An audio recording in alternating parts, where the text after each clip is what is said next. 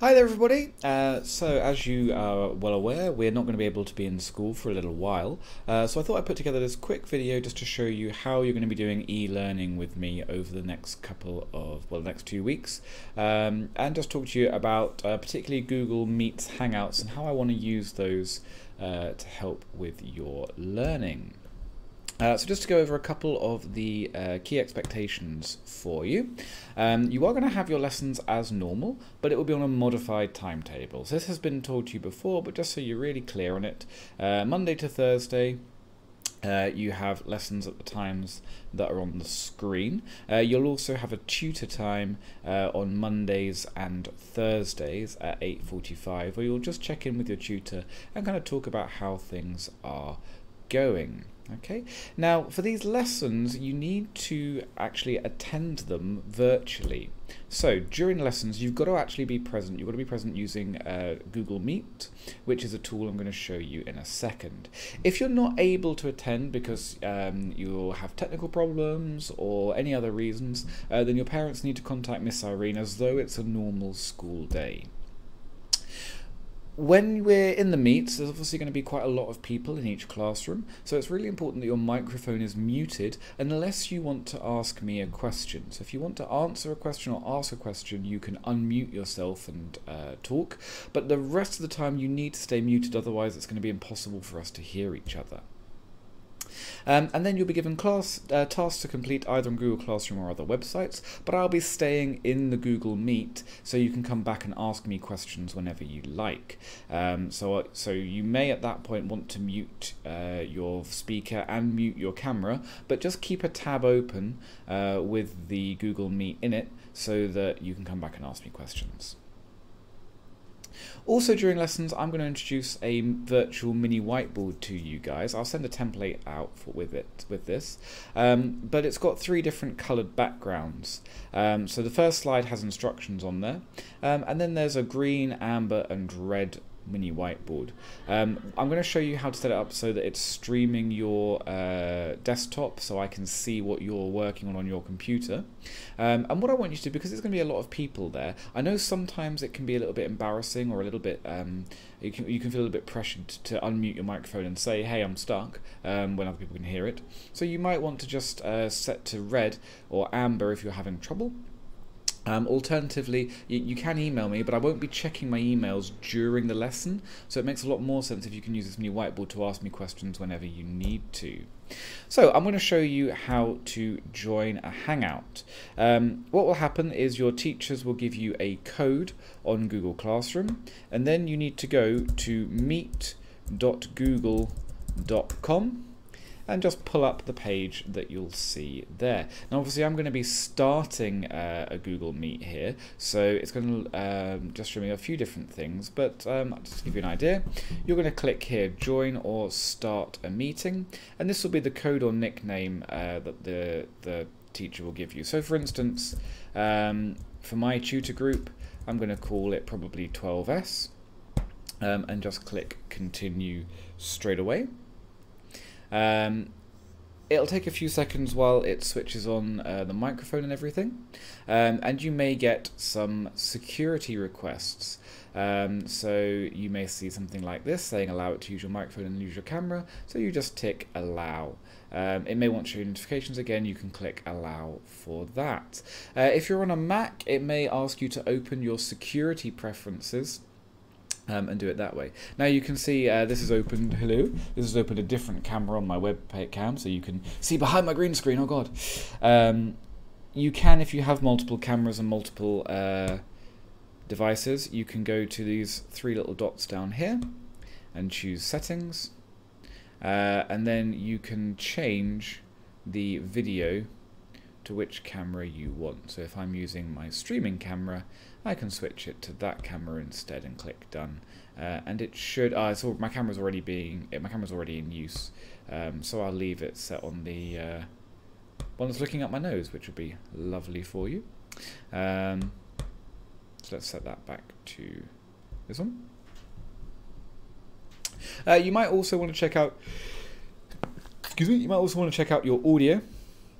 If you have headphones, wearing headphones would be really useful in these because it will just prevent feedback.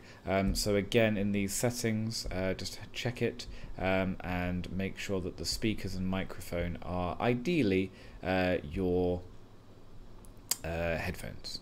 Okay. When you've done that, you can just click Join Now, and it will add you into the meeting. So now you're in a meeting, and again, what's in the webcam here is appearing for all users. So there I am. What I'm going to want you to do is I find it quite useful if I can see your desktop. So I'll just get out of the way of my stream. If you look down here, there's a button marked Present Now. So you must have muted your microphone. I probably should have done that earlier. Mute your microphone, and then what I want you to do is click Present Now and click Present Your Entire Screen. Now this will give you different options. Obviously I've got two screens because I'm doing this as a recording, but you're just going to have one, so you'll just click your screen and then click Share. Again, you may get some security warnings come up. Just click through and allow all of those. You'll see a few things, and it will say you're presenting to everyone. Now, when each person takes over, when they click presenting, they'll take over presenting for everybody. But it's important that you all do that because that will, like I say, let me see what's on your screen. And just don't touch this button down here again. So you'll see the button here that says you are presenting. You can click it and click Stop Presenting. Don't click that, because if you click that, I won't be able to see what's on your screen, and then I won't be able to see the mini whiteboard. Okay, so you're just going to leave that as Stop Presenting, and what will happen is I will take over. And then once I've taken over, you will see my screen on the center of the page. It's useful having the mini whiteboard open in another tab. So this is my mini whiteboard. So I might ask you, hey guys, can you all remember what's an alpha particle? And what you would do is just in the mini whiteboard, you would write that an alpha particle is a helium, but spelled correctly, nucleus. And that way I'll be able to see your screen, so I can see what you've written, and I can check your answer by just looking at all the little thumbnails. If you're not sure about the answer, you could do that and write the answer on an amber background, so I know that you're a bit unsure. And if you're really struggling, you can do it on a red background. So again, I know that that I'm not explaining this in a way that you can understand. If I send you off to do some tasks, you might want to click this button here just to mute your camera. I appreciate you probably don't want people just staring at you the whole time, so you can use that to mute it. And again, like I say, if you suddenly decide, oh, I've got a question, you can unmute your camera and unmute your microphone and say, hey, Mr. Wright, can you talk me through X, Y, Z? And then I'll be able to talk to you. And then when you're finished, you can just mute your microphone again, so that we don't all talk over the top of each other. Okay. At the end of the lesson, all you need to do is just click this button to leave the lesson, and that will take you out, and you can return to the home screen to get ready for your next lesson. Like I say, leave those meets open in a tab while you're working, but obviously I appreciate you might not want to be on video, so you can mute the video while you're doing that. Okay. So there may be a couple of questions or things you might want to ask. Like I say, you're welcome to ask me in our lessons. But in case you can't hear anything, do check that your sound is working. Headphones really help. If you see somebody's mouth moving and you can't see anything but you can hear other people, you might want to just unmute and just remind them, unmute your microphone. Echoes and screeching noise, that will be feedback. So what will happen is if your microphone is too close to your speakers, you can get feedback, and that will make a noise, or you might hear like kind of lots of echoes. So again, using headphones will really help.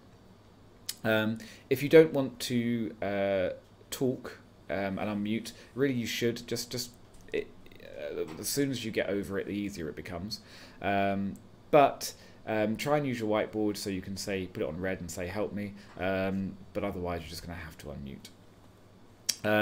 And I know that a lot of you will probably want to record, and you may notice there is a record option in Google Hangouts.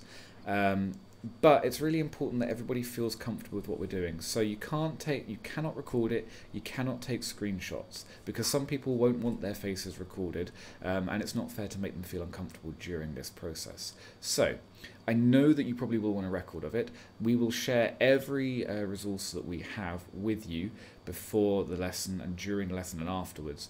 So hopefully that will be enough to get you through. If there's stuff that you're missing that you want us to go through in more detail, again, email me, talk to me during our lesson. That's absolutely fine. But you must not record because we don't want people feeling under pressure or uncomfortable during these sessions.